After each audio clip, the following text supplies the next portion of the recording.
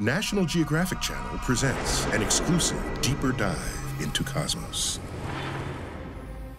The original Cosmos obviously featured a lot of historical recreations, and it was the one part of the series that the network, and I think rightly so, was a little worried that it might not update all that well as some of the other stuff. Seth MacFarlane had the brilliant idea of animating the life stories, the dramas that we tell in Cosmos. And Seth, with his army of brilliant animators and his imagination, knew that we could really bring it to life.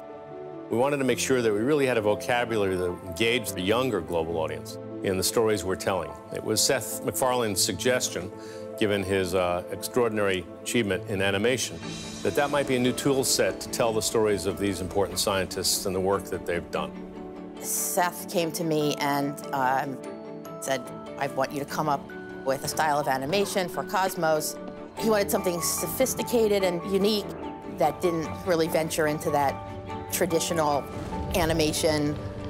Some of the inspirations the artists took for the animation in Cosmos were graphic novels, film noir. You'll notice that there are a lot of heavy blacks, heavy shadows in all of our character work. You'll see that the backgrounds are definitely realistic. I think Anne was describing it as sort of evoking a memory, which I thought was a really interesting idea.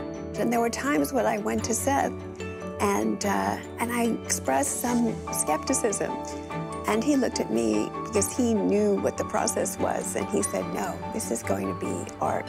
This is going to be gorgeous. You will love this, Annie. He was so right.